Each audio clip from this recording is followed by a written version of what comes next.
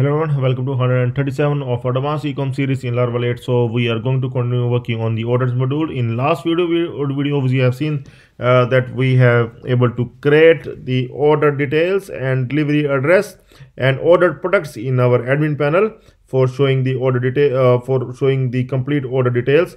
And now in this video we are going to show the user details here. Here we will show the customer details, and after that we will show the billing address, and we will also show the update order status. Okay, so let's work on these things in this video.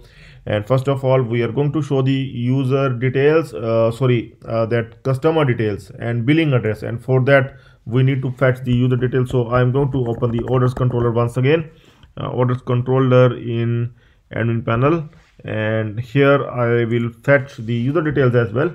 At front end we are not fetching the user details because that we are not required, because user user assessing his own order, but here the client can assess the any order, or any of the order client can assess, and so that we require here user details. Okay, so I will do here user details like this, and from the user model we will use the where. Once again, where id we are going to fetch from the order details, user id we are going to fetch from the order details like this, user id, and we are going to convert its data to array as well,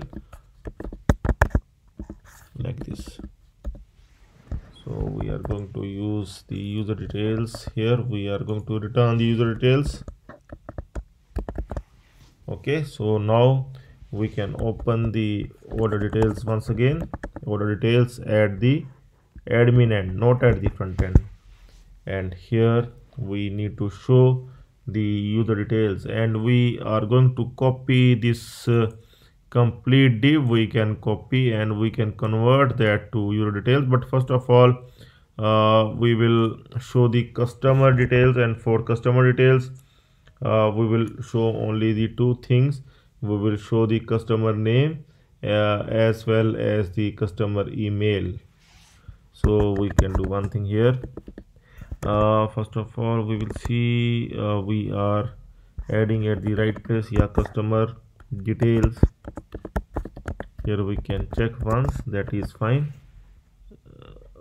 Okay, so we are required to add the user as well here, so that's why this error is coming. User model we need to include.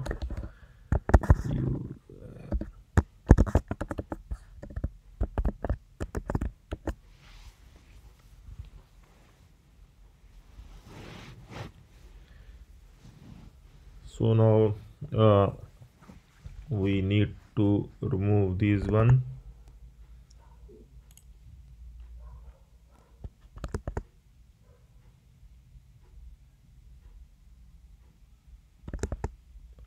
And go customer details here, and these are not required, we can remove this complete div. Here we can show the customer details in the same way like we are showing there. We can copy this one as well, and we can show here, and then we can replace with the code that we require. And here we are not required so much details. Here we only require the name as well as email. Two things only required, email, and that we can fetch from the user details, not from this one. User details, user email will also show. Can show it like this. Undefined index email, here e is small. Okay, so we able to get the name as well as email we are showing here. Now we will show the billing address of the user as well. So we will show that complete. We can copy this complete div card, we can copy this one, and we can copy and we can paste, we can replace this complete div, and we can check after that is coming fine or not.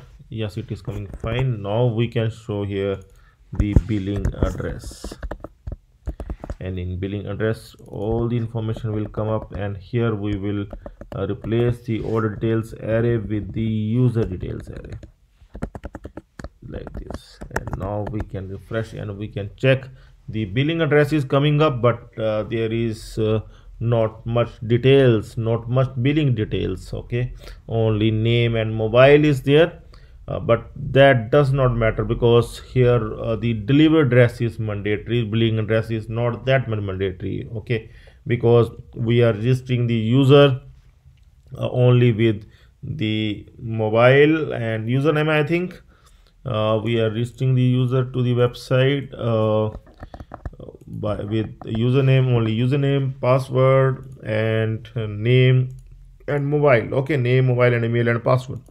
So other information is optional, but we will keep it here. So after that we are going to add one more module here for updating the order status. And also we are going to do one more thing in future videos. We are going to maintain the comments, the log section, order history section, like we have updated the order status to hold, and after that after one day we will update the status to shipped. Okay, so we want to track that on which date we have done which status. So for that we will make the history or logs kind of table.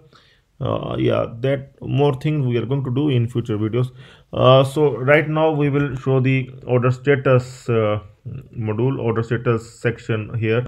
So I will add one more section here, so I can copy this one only and we'll make that.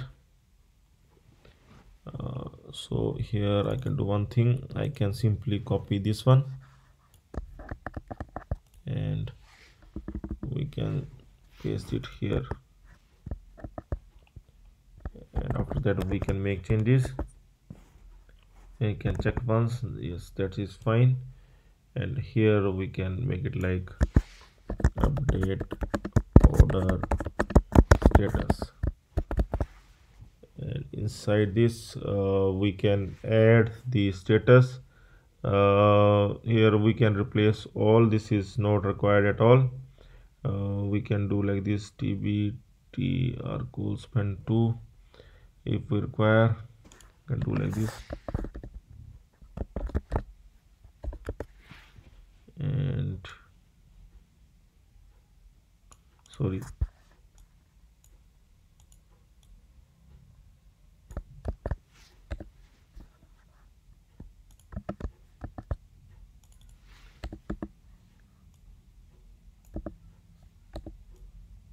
rest data is not required, we can remove.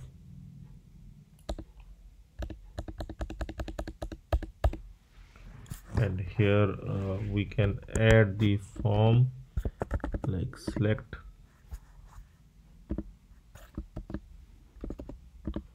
option.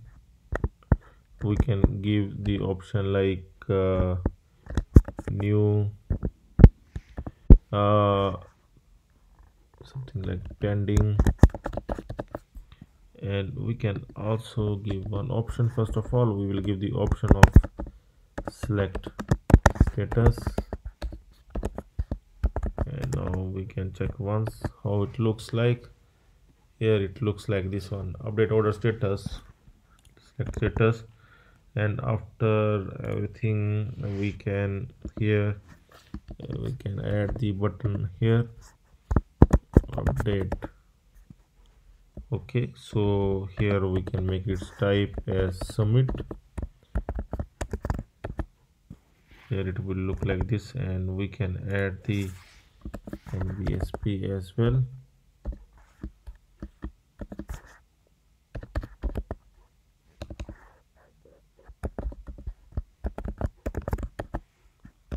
Okay, the class of form we can give it like this. If it will no, it is not looking fine, so we can remove this class, no issue. We can keep it like this only, but more status we can add, but we will make this one dynamic status. We can create the table and we can fetch the status from that, so that will make our task easier in future. So we can add the dynamic status here, that we can call dynamically from the table. Here we can give the order status as well. Okay, so this is required in case if the client going to update, and we can add the form as well before that. Okay, so that we will work on this thing and much more in next video. We will send the order email as well, and the status part also we are going to create the table for it, and we will fetch the order status from that. And when the client will update the status, then we will send the email to the user as well, email and SMS to the user like your status has been updated. This is the manual process. Okay, so this one we are going to do, and we are going to also send the order email and SMS when the user place the order. Okay, so this one also we are going to do in next video. So many things still are pending, and but we are going to finish very soon, so stay tuned for that. So that's all for now. Have a nice time. Goodbye.